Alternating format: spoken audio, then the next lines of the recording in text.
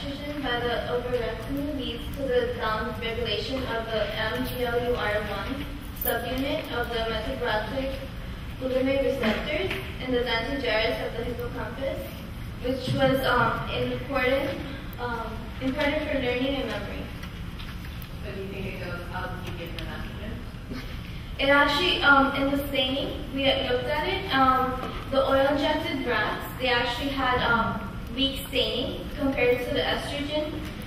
So, I could bring it in later if you like. But on the dentate gyrus of the hippocampus, there was more staining in the estrogen than the oil-injected. Future studies. I'm currently working in the Bronx with my mentor, and we're still we're scanning the sections of the brain of the dentate gyrus of the hippocampus. Any questions or comments?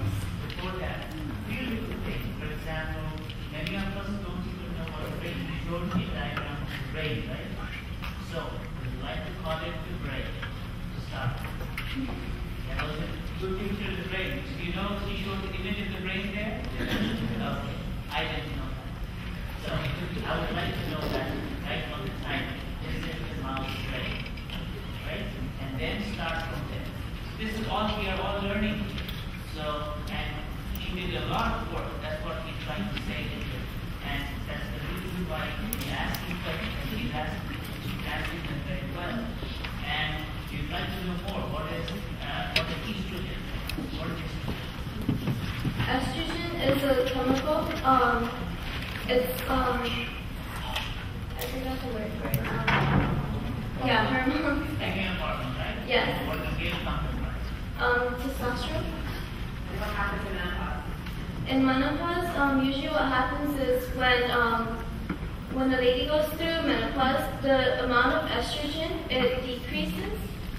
So my mentor, she actually is in the Department of Neurology, and she works with epilepsy. So this is one of the projects that I actually was able to help her with. See, that's very good. What it means is you know all these answers so well, but all this has to come out on the slide.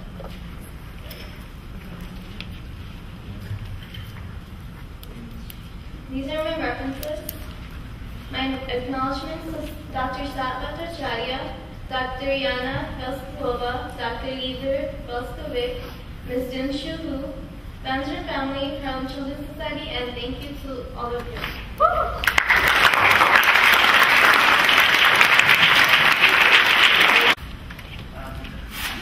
What do you think might happen for the male counterpart? The androgens go down and the men?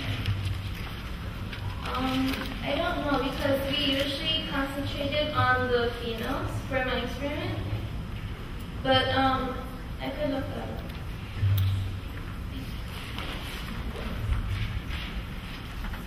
This is the anisotropic receptor, and this is the metabotropic receptor. The difference is that this one is direct and this one is indirect. So what we did was we concentrated the metabotropic receptor. So as you can see, there are many actions involved in this. So researching this kind of receptor is very hard because there are so many events. Like, for example, sometimes the staining won't work because, say for example, there's something wrong with this, but at the end, like, we still have to we have to find the problem, and then like we have to research it more.